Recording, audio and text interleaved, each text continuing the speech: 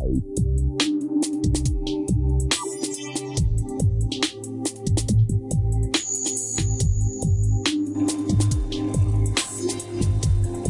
that my design documents have been uploaded into my takeoff project and my project setup is complete, I'm going to go ahead and close this window. And now the actual QTO application is going to load.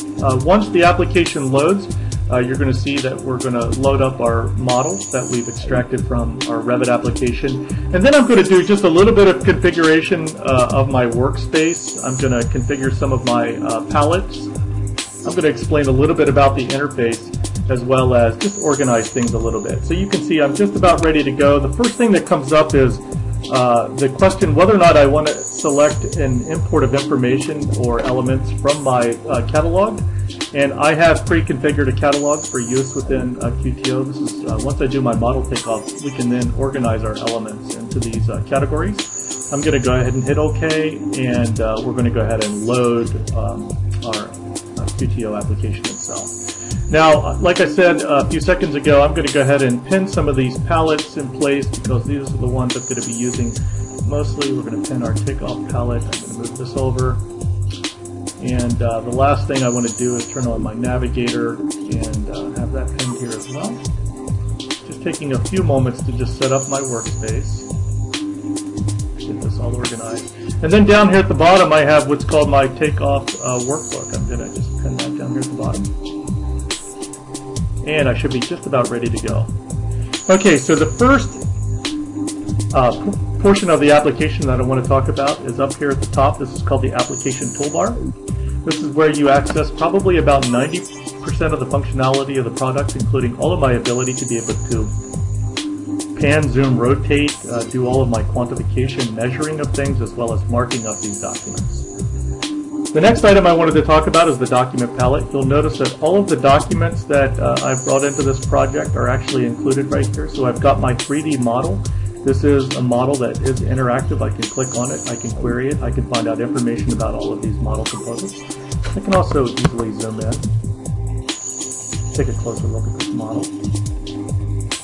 I have the same zoom cube feature that I had inside of Revit, so if I want to take a look at the right side of this model, perhaps view from the upper left, isometric view. I can also very easily go in and take a look at all of the plans, sections, and elevations that I brought into this project. And these are directly from the Revit views and sheets that I had created. Right here is my first floor plan. Another example, which is one that's a little bit interesting, is my 3D view of my, I've done a wall systems isometric view. I'm going to show you the way this gets color-coded and organized once I do the model takeoff. The next item that we have down here beyond the document palette is called the, some people call this the takeoff list, others call it the project catalog. This is where I really began to organize how I want to quantify this design. Now, I do have a catalog built in here. There are no design components or no quantities that have been extracted from this model yet, so this is essentially blank. Then down here at the bottom, let's select a different view, so this will be a little bit more apparent. I'm going to go ahead and pick my elevation east and load that. We've got a really fantastic tool down here called the Project Navigator. This is really great, especially when you're dealing with a very large sheet and you want to very easily pan and zoom around the sheet without having to hit any hotkeys or anything. So I'll just zoom in on a portion of the geometry here in this elevation. And you'll notice how this little box is essentially a magnifying glass. It allows me to be able to move around in my navigator and to highlight portions of the sheet or model that I'm looking at in a zoomed in fashion. It's a really nice way to be able to keep track of where you are on the sheet itself.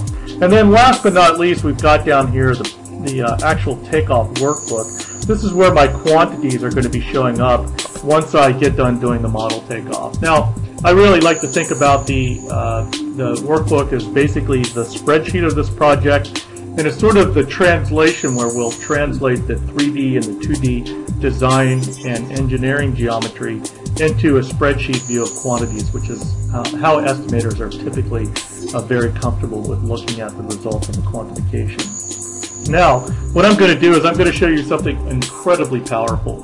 Now, imagine printing out all of these sheets plan sections and elevations, everything you need to do your typical business of quantifying a design.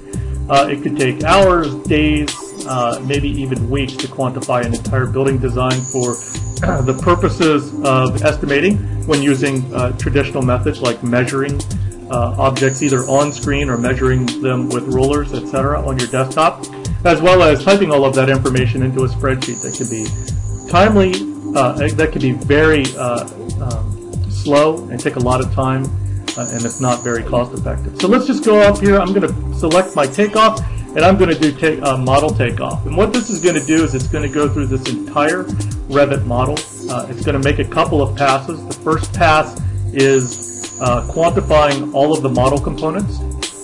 The second pass that it's going to run through is called cross-referencing, and cross-referencing is very powerful. I'll show you what the results of that are here in just a moment. But really what that does is it not only locates an element like a wall or a door or a window in the model, but it also locates everywhere that that object shows up in my sheets or views, which could include, you know, one wall may show up in multiple floor plans, it may show up in multiple sections, etc. And QTO allows you to actually automatically zoom to the location of that element in a view that you select. So I'm just about done. The last thing that's going to do is called auto mapping, and what this is really doing is that QTO is trying to see if this model has ever been taken off before, and it really does a really great job of remembering how you've categorized things in past models that you've taken off, and this really helps speed up the process of getting your model organized and ready for your final quantification. So that's just about done, and you're going to see here in just a moment that QTO is actually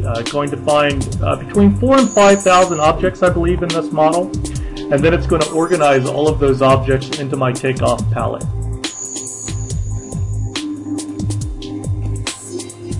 Okay, now that we're done, we can see that there's actually 4,866 objects in this design. I'm going to go ahead and hit close. And then I'm going to go over here into my takeoff list or my catalog, and I'm going to show you how powerful this is. What I can see here is that right there's my small office building. There are 4,728 objects that have been counted in this design. I can expand this by using my twist down arrow. And for instance, what did I find here? I can find, for instance, under my windows, it found 88 windows in this project. It found 462 walls. If I expand that a little bit further, I can see all of the different wall types, etc. that were found. Let's expand this down a little bit. I can see that we have 53 4 7/8 inch partition walls. We've got 154 4 1/8 inch furring interior walls. So what I can do now is I can see all of that. I can see the quantities, but you'll also see down here in my workbook, I'm going to go ahead and expand the small office building category down here. I'm going to flip this so that the walls come up to the top. Now look at this. What I have done is I've quantified all of the walls in this design in just a few minutes. I found, for instance, under my 4 7/8 inch partition walls, that there's 11,951.666 square feet of wall in this project. Now, using traditional manual takeoff processes, that would have taken probably hours at a minimum, maybe even days, to be able to just simply come up with that quantification. And by double clicking on the object, I can see all of the individual instances of that wall in this project. Now, that is very, very powerful.